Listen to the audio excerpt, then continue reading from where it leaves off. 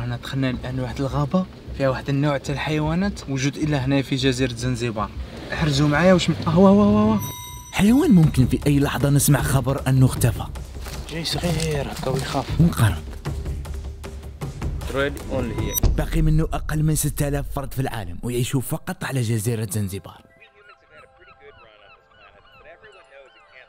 اليوم رايحين في مهمه البحث عن مخلوق مهدد بالانقراض.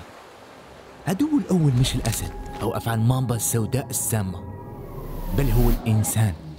ما سبب اتجاهه نحو الانقراض وكيف ممكن نحافظ عليه وما نفقدوش للابد؟ وما الدور المهم اللي يربط بين الاحداث اللي واقعه في كل انحاء العالم حاليا وتاثيرها على سكان الجزيره؟ كل هذا حنشوفه مع بعض في هذه الحلقه. اعطونا لايك وخلونا نبدا مهمتنا. اوكي مانيفيكوس. نظن حان الوقت انه نبدلوا شويه المكان، نغادروا منطقه نونغوي اللي في شمال جزيره زنزبار، نزوروا اقصى الجنوب نشوفوا واش فيه. الى صح مليح كيما هنا.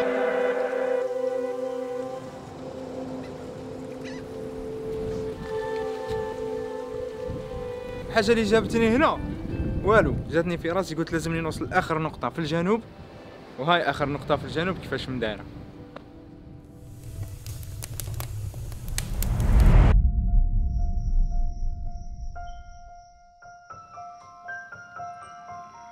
Zanzibar, most of the people here, they are fishermen.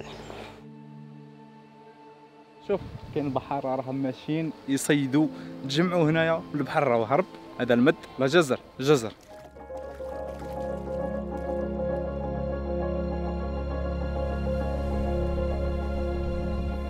ومش فقط الرجال اللي يصيدوا السمك، حتى النساء عندهم طريقتهم الخاصه. كل صباح ينزلوا للبحر بأدواتهم البسيطة ويشكلوا مجموعة كبيرة، وتبدأ تضيق حتى يحاصروا السمك اللي حيروح مباشرة للشبكة تحت. هي كاينه حاجه لازم تديرها في بالك هنا في زنزبار. منين يحكي معاك هاكونا مطاطا، واش معناها؟ معناها نوري شغل ما كان والو صاحبي، ارتاح تلقى روحك. It's always we say hakuna matata by tourists. This is like our slang by ourselves. We don't say much like that. Really? Yeah, we say with the tourists more. راك فاهم شغل جامبو معناها هاي. But in Swahili we say hujambo or we say habari yako. That's the way we say like that. وحاجه واحده اخرى شغل يلعبوا البالو بطريقه الضرب كانش اللعب خفيف وظريف. لعبت معاهم ماتش في الاول كانوا الناس ملاح، ومن بعد وليت نشوف فيهم شغل الضرب هذيك اللي كنا نشوفوه في فيديوهات يخبطوا بعضهم هكا وصونسبل. نو ووريز هاكونا مطاطا.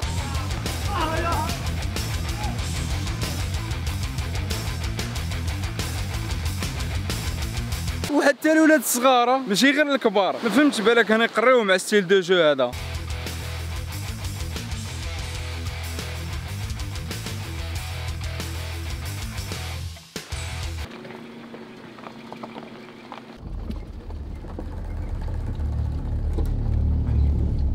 والآن وجدنا الأكبر غابة كثيفة على الجزيرة، سمعنا أنه فيها حاجة مميزة نكتشفوها مع بعضنا. الوجهة محمية جوزاني. هنا في الطريق قادر في اي لحظه تشوف حاجه غريبه. شوف نازل الحطب وماشي بسرعه كبيره، في اي لحظه قادر تطيح الحطبه. رانا دخلنا الان لواحد الغابه فيها واحد النوع تاع الحيوانات موجود الا هنا في جزيره زنزبار. احرزوا معايا واش هو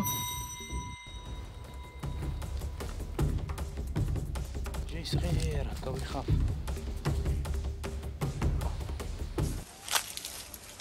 شوف كاين واحد هنا يبان كبير خلاص عنده شعر ابيض وخارج كيما هكا. اولا تلاقينا قرد اسمه غينون ابيض العنق، سامانجو مانكي او البلاك مانكي، متواجد بكثرة في هذه الغابة، وايضا موجود في الكثير من الدول الافريقية مثل كينيا ورواندا. هذه السلالة موجودة بكثرة وغير مهددة بالانقراض، تتغذى على اوراق الاشجار والازهار وحتى الفواكه. طاحت من فوق. اول هديه جاتني من عند القرد عام سنه، عنديها معايا هذه ان شاء الله ما يكونوش فيها جراثيم.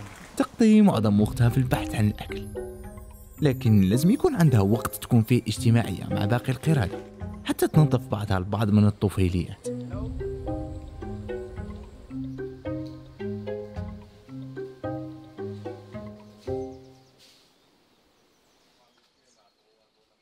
مرات تلقاها تلعب مع بعض، حتى أنها مرات تلعب مع الإنسان. حاجة مليحة أنه القردة تنقل بذور الفواكه من مكان آخر وتساعد على نمو أشجار جديدة في أماكن مختلفة.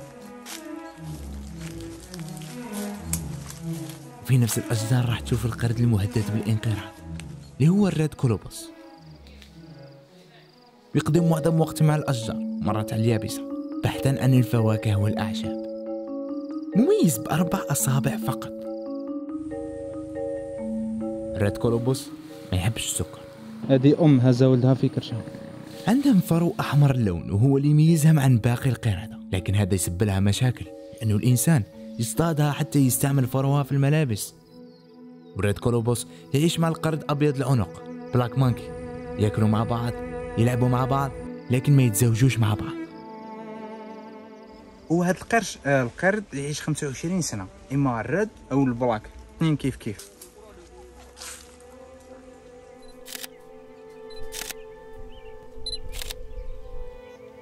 دخل لهذا البارك ب 12 دولار، يكتبوا اسمك ونقبك، تقدر تسدد $1 ولا بالشري. كي تدخل يعطيك واحد التعليمات هكا، يقولك ما لازمش دير الصوت، ما لازمش تقدم لهذا القرد، لازم يكون معك جايد، ما تقدرش تدخل وحدك. بعد ما تم تهيئة هذه المحمية أصبح لهم موطن محمي يعيشوا فيه، بدأ عددهم في التزايد. بزيارتنا ليهم والتعريف بهم راح نحافظوا عليهم من خطر الانقراض. The baby change color after 3 months to red. After 3 months they change color. They can survive 3 or 4 months without water. وبعدها نكملوا استكشافنا لواحد مكان يعتبر أحد أعمدة الجزيرة.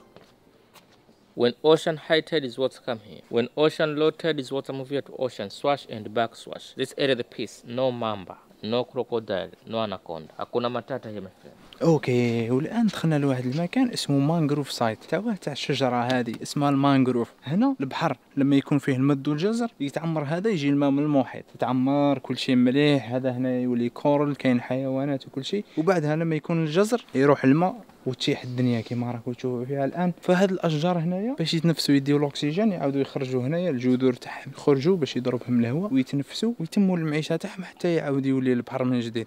دوكا راهو ناشف خلاص. شو هنا الشجر كيفاش داخلين في بعضهم، تخيلوا هذا كل هنا يولي المحيط من بعد. وهاد شجرة المانغروف يخدموا بها المنازل، الأثاث، يخدموا بها حتى السفن. كاين بزاف فيكم كتبوا لي في التعليقات في انستغرام كيفاش راهم الحطب تاعهم هذا ما يرشاش، يعني يضرب فيه البحر وكل شيء وما يرشاش. انا عمي هذه شجرة المانغروف اسمها.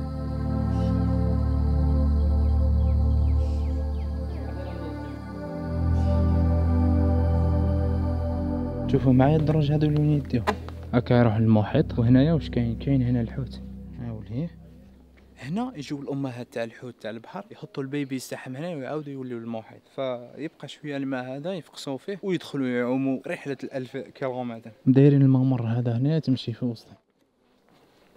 غابه كثيفه بزاف خلاص، يعني اللي اكتشفها نستعرف به كيفاش بنوا فيها الطريق. قوه Mangrove is very important for Zanzibar because Zanzibar is island. When you cut the mangrove, the water increase. Just come the city or village, must protect. That one the good example. Before the water is low, but now the water is high because of climate change. Yeah. It's go around maybe 10 meters down, and then when the ocean is coming, so it's protected by water to go to destroy the land.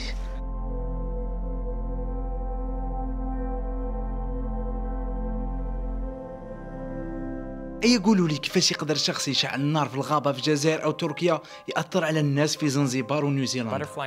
The butterfly effect. هاد النظرية يسموها بتأثير الفراشة، نفس اللي وقع في أزمة كورونا. واحد من الصين مرض غلق العالم الكل. هي هو من بعد تبعوا معايا. هي كرة أرضية عندها شيء داير بها يسموه الغلاف الجوي، وهو اللي يحمي الأرض من الأشعة فوق بنفسجية اللي تبقى خارجه. ولكن داخل هذا الغطاء فيه هيجان وتلوث كبير يوقع كل يوم. سيارات، المصانع، الطائرات والباخرات في البحر ترمي مخلفاتها، وهذا يسبب في ارتفاع درجة الحرارة العادية للأرض.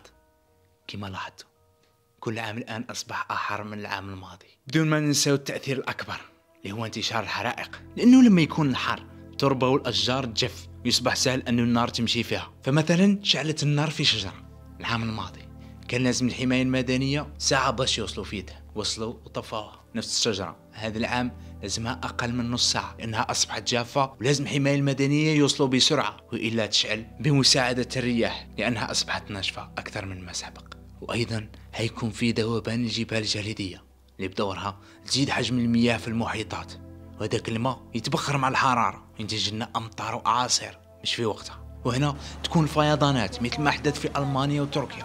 وبدون ما نساو البلاستيك اللي طغى في كل حاجياتنا. اليوم بقايا تمشي للبحر، ما كانش سمكة ناكلوها ما فيهاش مايكرو بلاستيكس. خلاص القول كوكبنا يحترق أصدقائي، وهذا يأثر على كامل الحيوانات ومنها الريد كولوبوس. الناس ولاو يقطعوا الأشجار بس يسترزقوا منها ويبنيوا بها حاجياتهم بدون ما يفكروا في هذا الحيوان. خلل كبير صح؟ كيفاش رجعوا الحالة لوضعها الطبيعي؟ أنا نقول لكم خاصنا نراجعوا كل تصرف. قبل ما تشري سيارة جديدة فكر هل المحرك هيبعث غازات سامة أم لا. قبل ما ترمي حاجة في الأرض فكر ربما يجي حيوان يأكلها بعدها يموت. فممكن نسمعوا بهذا الحيوان اليوم راح ينقرض وغدا صح يختفي مثل غيره من الحيوانات. ولهذا ما لازمش نظن أن وحدنا وبعد على التأثير على الأرض. قرار بيدينا. سلام. في الحلقة الجاية نكملوا طريقنا نحو الجنوب. بحر وهرب وناس نشوفوا إذا يستحق التعب هذا ولا لا. شغل المطعم وتشم ريحة البحر بعد في وسط البحر.